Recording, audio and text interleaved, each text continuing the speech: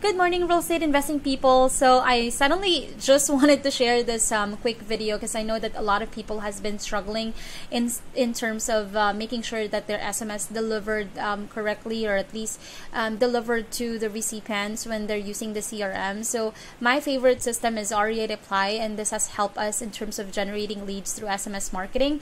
But if you do have the system and you just know how, you don't know like how to manage your campaigns, it's gonna be a lot of it's gonna be troublesome, because definitely it's easy to launch a campaign, but launching a successful one is definitely a different story, right? So to like help you just get a little bit of understanding how you would analyze if your campaign is working or if you're successfully doing it right, you can navigate through the automations inside REI Reply, and then from here just go to campaigns.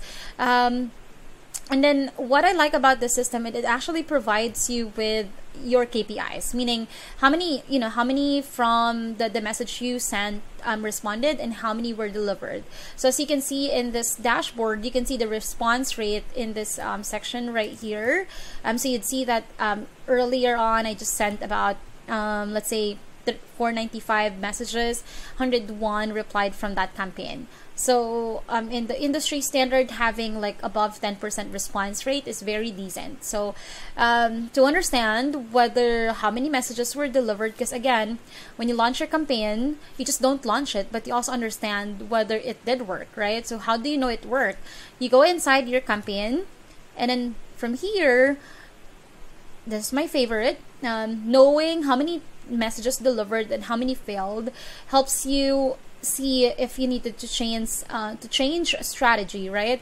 So if you click on show detail, it's going to give you more in-depth understanding what messages failed, or at least which recipients failed and why it failed. So if you click on this failed messages, you get to see the error codes in relation to why these messages did not send. And it also gives you a way to like export this file in order for you to remove them from a campaign, which is on a separate YouTube video. So just please go to like the YouTube channel and then look into how you can remove leads from a campaign, or definitely how you can remove them from a campaign. If you click on the summary, you can also see like, okay, how many failed, what error code. Normally it's gonna tell you what error code, like the summary here. There's also like the delivered messages, like how many delivered, which numbers, and when it was delivered. And if you have a link inside your campaign, definitely this is where the data would come in. So basically this helps you understand now what is going to be your next step. But the question is, how do I understand the error code? Because that seemed to be a lot of error codes, and definitely this is alien, right? The terms are alien to you if this is your first time like looking into your campaign. And that is the reason why I prepared like a little troubleshooting guide, like troubleshooting SMS campaign, that provides you with the common error codes, what that means, and also like what to do.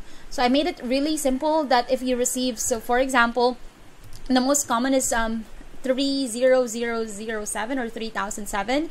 This only means that your campaign includes filtered messages, so you just have to look into the TCPA guidelines, and also like just pause your campaign if it's still running, or basically just pull all of that failed numbers and then like re-add them into a campaign. But make sure that this time you will change your SMS template.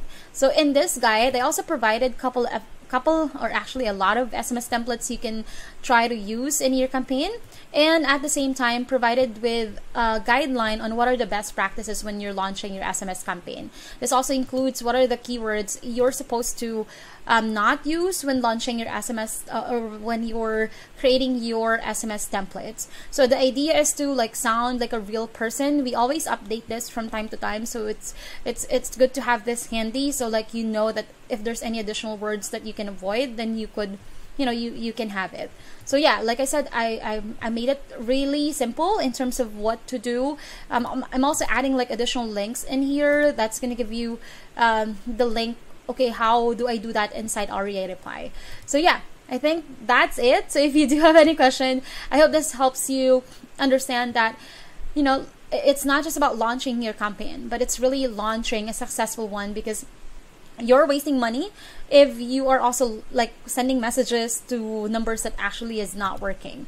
I'm sure that like sending to a landline is not, you know, it's not the best thing to do. So like to save money when you're launching this, I mean, to be efficient and to save money, understanding the error codes is a must. All right. I hope this helps a lot. And if this is your first time on this channel, please do me a favor and do subscribe. And you can also see the link of the troubleshooting SMS campaign in the description box below. If you have any comments, suggestions, do just leave them in the comment below. Thank you guys, and have a great one.